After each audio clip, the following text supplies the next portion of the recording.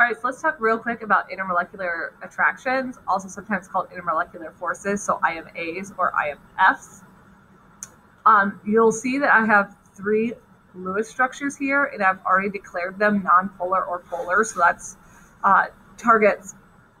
previous targets target 11.7 is polar and nonpolar. So this is assuming that you could do polar and nonpolar and draw Lewis structures, and if not, then you need to go back to a previous video. So if you can get to the point where you can call it polar or nonpolar, then determining the IMAs is pretty easy from there. So intermolecular attractions. Inter means between, molecular, so attractions between molecules. So molecules either have strong attractions or weak attractions. And that's based on this positive and negative opposites attract deal. So in a nonpolar molecule like this, overall, it doesn't have a positive side or a negative side because everything kind of cancels each other out.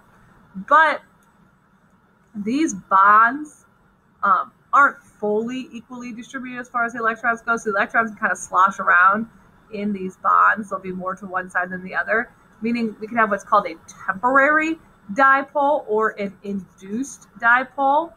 So when we have an induced dipole attracted to another induced dipole, that gives us what we call an induced dipole-dipole attraction. Induced and temporary are synonymous here. So the electrons are sloshing around in those bonds, creates a temporary positive side, a temporary negative side, and that can create one of those opposites attract situations. But since it's just temporary, that's going to be a pretty weak attraction. So induced dipole-dipole attractions are weak, and those happen in all molecules, but it's the only attraction happening in nonpolar molecules.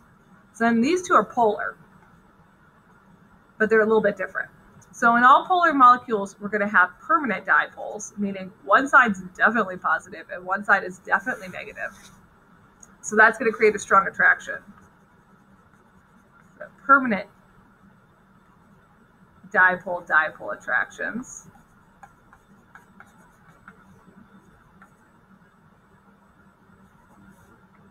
So those are pretty strong.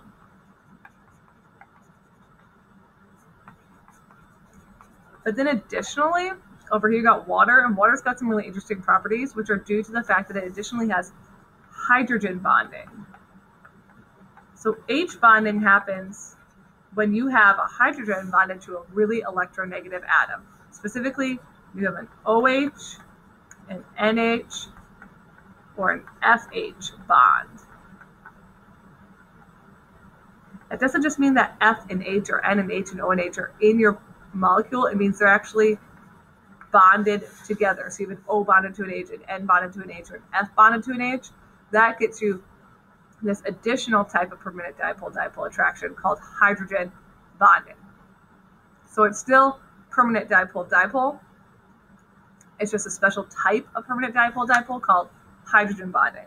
Sometimes this is just called dipole-dipole, and then sometimes induced dipole-dipole is called London dispersion forces.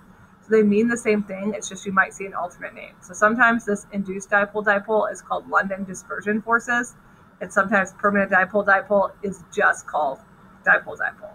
So it's alternate names. I try to use those names because they don't really describe to us what's happening. Induced dipole-dipole and permanent dipole-dipole describes what's actually happening instead of just being a random name after someone like London dispersion forces.